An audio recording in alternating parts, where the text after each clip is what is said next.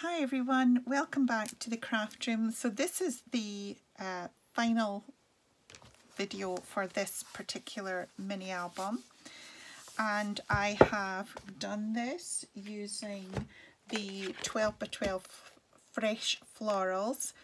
So there were 24 sheets and I've got about 10 full sheets left within this book, so not too bad. And I didn't scrimp anything, I just cut things and used them. So let me just talk you through it. So inside front cover is a little library card holder.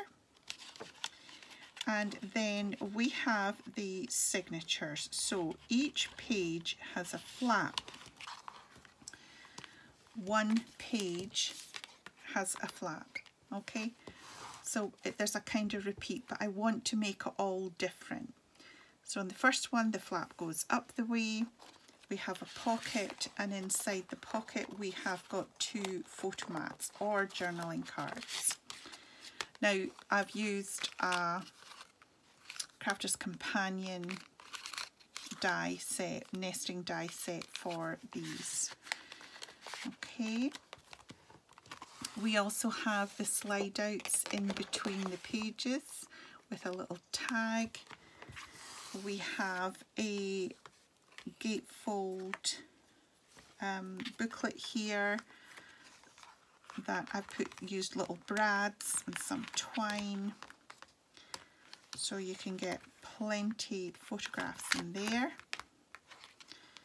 And what I would say, because I'm uber critical, is I probably put these too close together. I would say maybe I should have put them further apart. So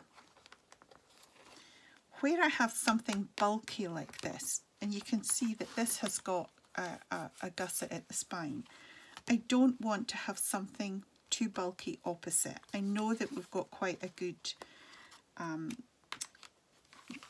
border here, but I don't want too many bulky things. So for this page it is a double flap and then coordinating papers with little slip out pockets there.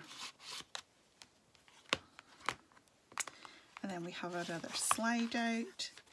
The centre, I've just kept it very plain, a double fold out, and it's the same on both sides. So if you wanted to have a larger spread, you know, it would be like making a scrapbook page, that you could have all this with the same. Another slide out here. This one I have a magnet closer, and again look at the width of this, so you need to have this space between the pages, and this is a pull out and decorated both sides, so again plenty space for photographs to go in. This flap goes up the way, and inside it, this is a Crafter's Companion set, die set, and there are two little cards that you can put in there. Also you could put in tickets or receipts or something like that.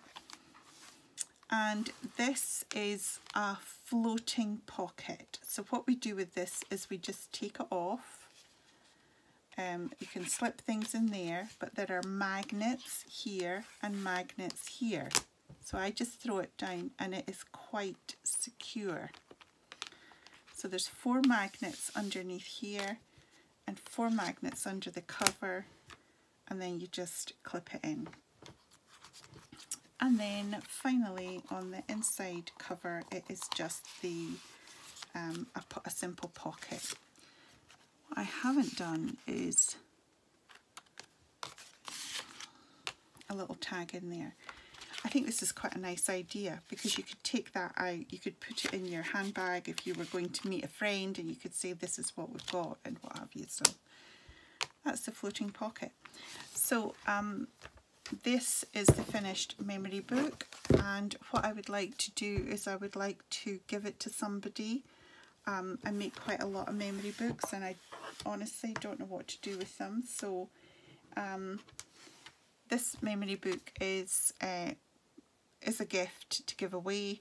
And so if you could just comment in the comments below, just saying that you'd like to be entered, then I'd be delighted if you did that. So please do comment, share. I'm happy to give this to anybody that is subscribed. I think it has to be over 18 and a subscriber, and the first name out of the hat will get this particular memory book. Okay, so thank you very much for taking the time to watch this video. I really do appreciate it, and I hope you all are well and take care, and I'll see you all very soon. Bye for now.